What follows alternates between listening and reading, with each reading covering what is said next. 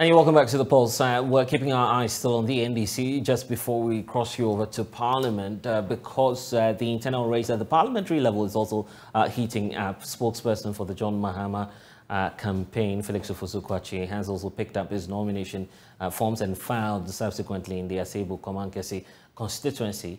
He's been speaking about that. There's more here. NDC rules and regulations governing this primaries contest requires us to, first of all, pick nomination forms, have them filled, and then submit them for scrutiny by appropriate officials. So I'm here in fulfillment of that particular requirement. And it was a brief encounter. My engagement with the elections officials here indicate that my documents are satisfactory and that in due course I will hear from them on the next steps forward. Well, this is a purely voluntary crowd.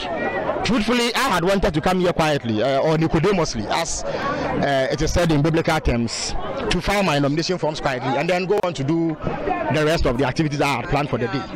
But my supporters got wind of it and vowed that they were not going to allow me to come here quietly and leave, and that they were going to make a firm statement about their readiness to support me and work hard for me to win this primaries. So I am deeply, deeply encouraged and very grateful to them for the spirit of volunteerism and their ability to mobilize, even in my absence, to support this cause. I'm most grateful to them, and I'm humbled by their contributions to my campaign.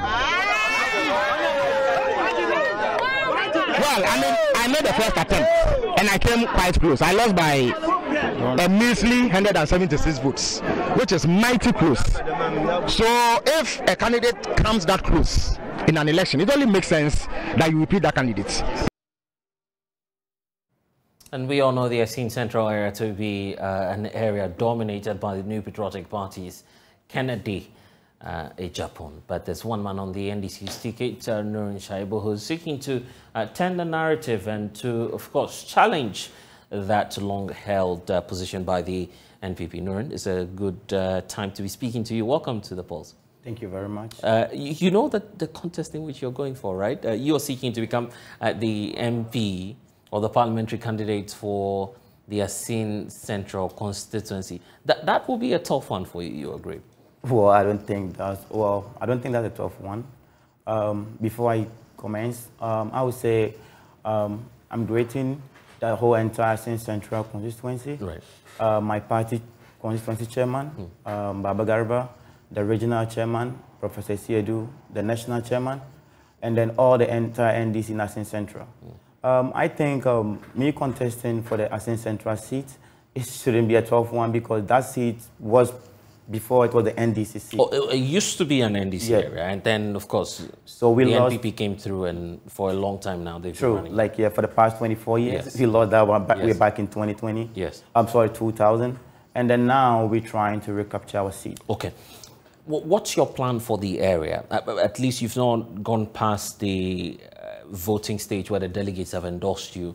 But why do you feel you'd be that best bet for the NDC in the Assin Central area?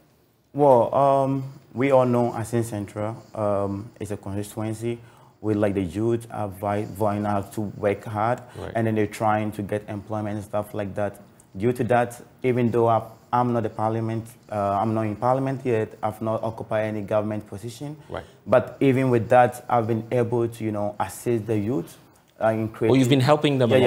We've been creating employment. As we speak now, I've built a multi-million company in the constituency, which is providing employment for the youth. What do you do there in that company that you're talking about? Basically, we do water, and both bottled water and sachet water. But now we start with the sachet, and then we'll be doing like fruit juice and stuff like that. So it's a phase. So we are in the first phase of our campaign. And you've been doing this for how long?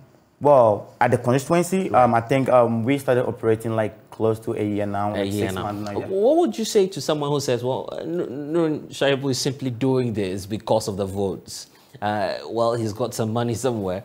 He's come to set up a company just to try and deceive that just quote and unquote, to use that word, if you allow me, the youth, and to try and get more votes. Some say that's all you're doing. No, well, I understand, this is politics, and then everybody has his view, and I respect each and everybody's view, But what I would say is like, you know, I'm with my people, right, and they know exactly what I can do. My track record shows everything. Right. This is not the first time we try to help our people. Even though we are not in parliament, we've never gone to parliament, we've never held any government position, as I said.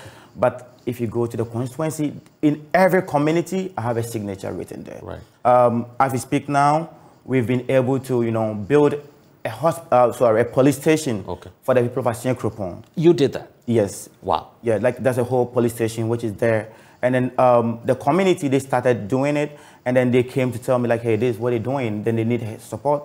I'm like, you know what, since you guys have this initiative and these youth people have this initiative, I was so proud of the youth, because that's all what we are trying to, you know, do. So when I saw that, I was like, well, you guys, hold on.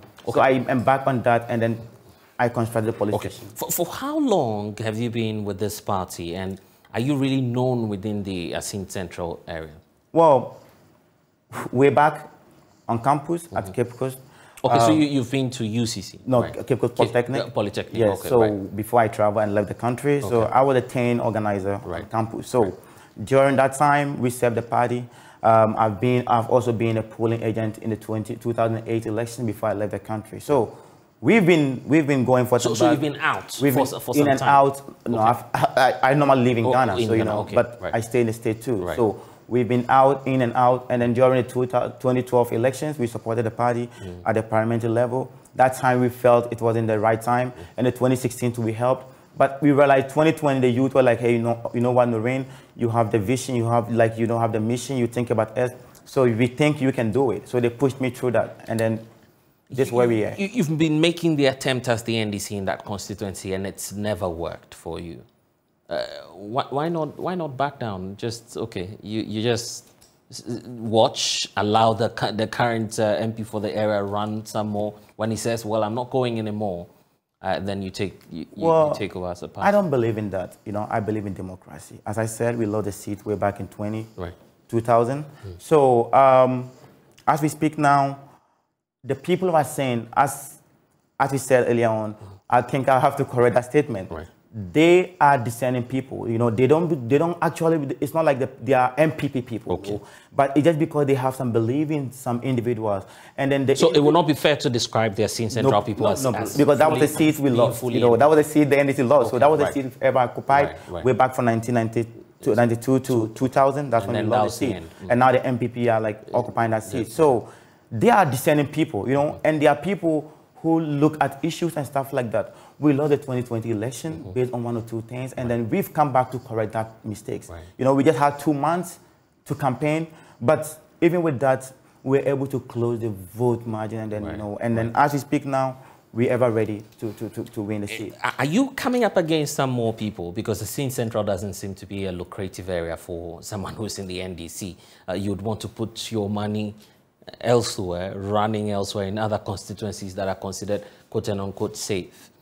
Are you not worried about that? No, I've never been worried. You know, I think about my people, and you know, my people, you know, they also believe in me. And you know, as I said, we started from somewhere, and that's what brought us where we are today. You know, as I said, we've not been in power. We are still constructing a chip compounds around communities in the constituency, which our handwriting is everywhere, as I said. And when you go there, you can testify. And also, we're trying to, you know, eradicate unemployment in the constituency by also getting in touch with people who can, you know, help us create more employment in the constituency. That's our vision. Our vision is to come to help the youth and also develop the constituency. So, what's the next step for your campaign? What message are you spreading across, sending to all delegates and grassroots members of the NDC? Well, I think since we lost a seat way back in 2000, this is the first time the NDC in Assin Central have gotten one candidate going unopposed. So that should tell you where we're coming from. That should tell you the belief and the trust the people of Assin Central have in me. And you know, as I said, I'm not going to be here to, you know, to just give fake promise and stuff like that. Our handwriting is always on each one in the community. What do you say that, well, the experts are saying you have a better chance now because Kennedy Ejapong is now running for president? Well, that's what they think. You know, like as I said, way back in 2000, we just have 2 months to campaign.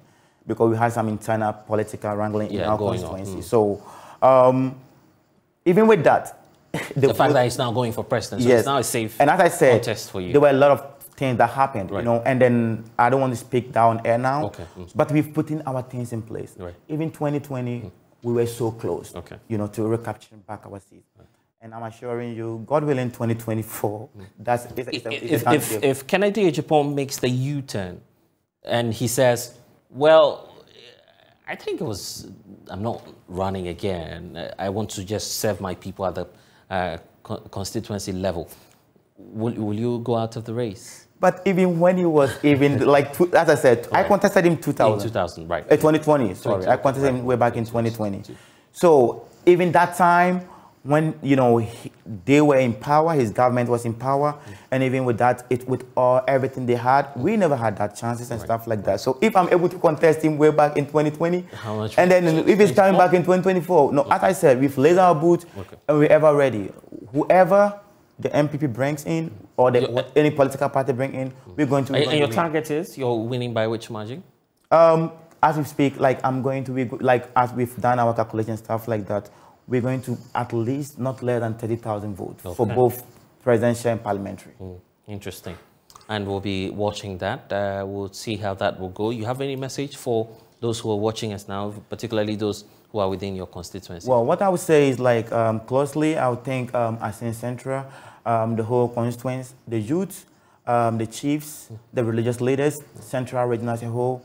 Please, what we would say is, like, this is the time. Right. David Ba is in. Nurein Shaibu Migyimah is in to capture. Oh, you are known as David. David Ba, yeah, David because of the battle we had way back in 2020. Wow. Because it was like, so it's against David going against Goliath. Goliath. That was, but now your Goliath is no more there. No more, so like, but still we still have the name. So it's a cool time for David to become the king. This time we're going to win. Well, nothing can stop us. We can just wait and see what the Ghanaian people will decide. But that makes it a smooth sailing for you. At least the primaries. Will there still be primaries within your constituency? No, we're not going to have. Okay, so because you're going unopposed, yeah.